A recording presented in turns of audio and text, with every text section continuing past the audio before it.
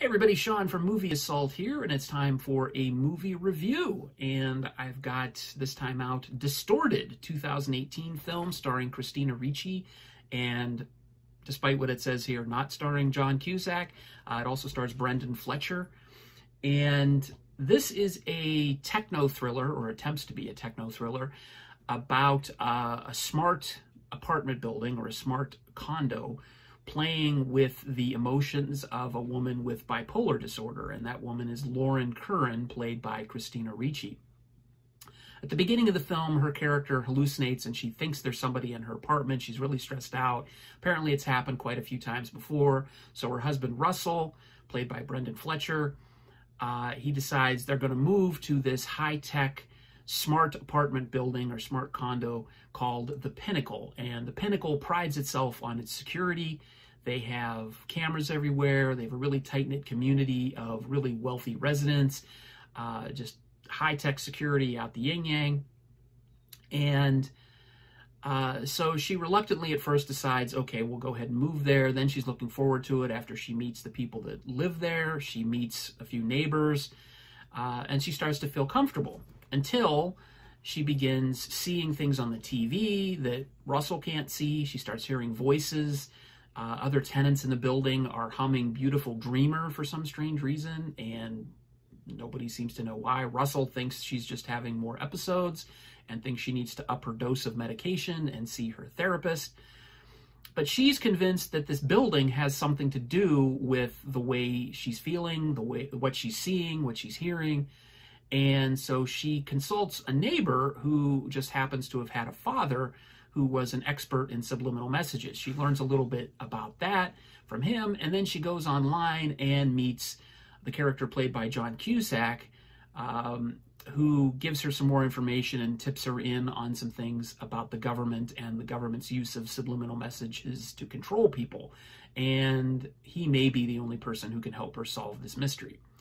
That's all I'll say about the plot. What I'll say about the movie is that I'm glad I only paid $1 for it.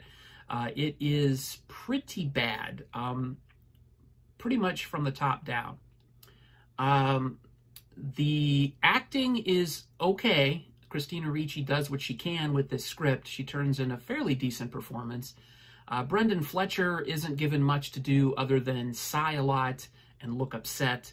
John Cusack is in it for all of 10 minutes. He's in a handful of scenes. Why he has second billing? Well, I know why he has second billing, to make it look like, oh, it's the Christina Ricci, John Cusack film. But they're on screen together 3, 4, maybe 5 times total. His character is rather hilarious because he's an expert on things hacking and the dark web, and he claims he's a journalist. But when John Cusack delivers the character's lines, he acts like he doesn't really understand what he's saying, which isn't real convincing. The script is all over the place. The premise of the film is rather interesting. The fact that you've got this smart building that may or may not be playing with someone's emotions and mind, with mind control and stuff.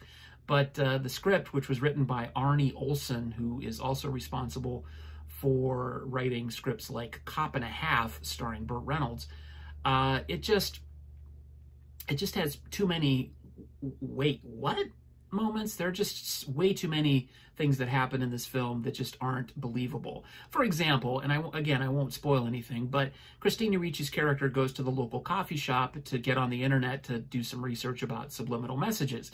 And she gets in this chat room and she meets somebody to talk about subliminal messages who just happens to have all this information she needs.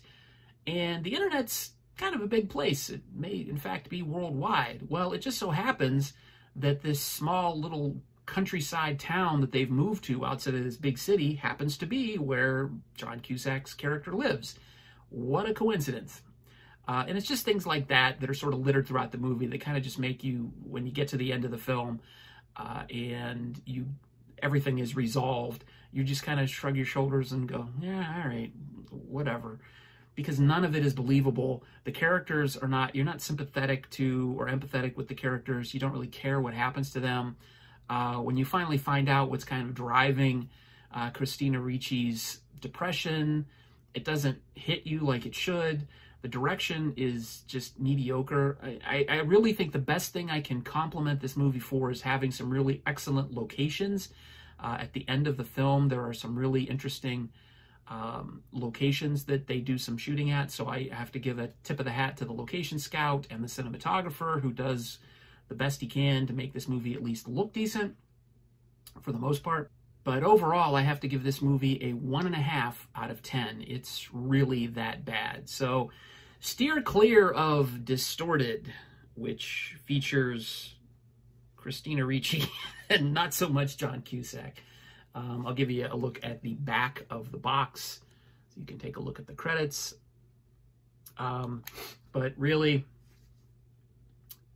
take a hard pass on Distorted. If you don't, I can't give you your 1.5 hours of your life back. So there you go. That's my review of Distorted from 2018. I hope you enjoyed it. If you did and you want to see more reviews of this type, please click the like button on this video. And of course, please subscribe if you haven't done so already, and click the notification bell to get updates when I upload a new video. Thanks again for watching, everybody. Take it easy.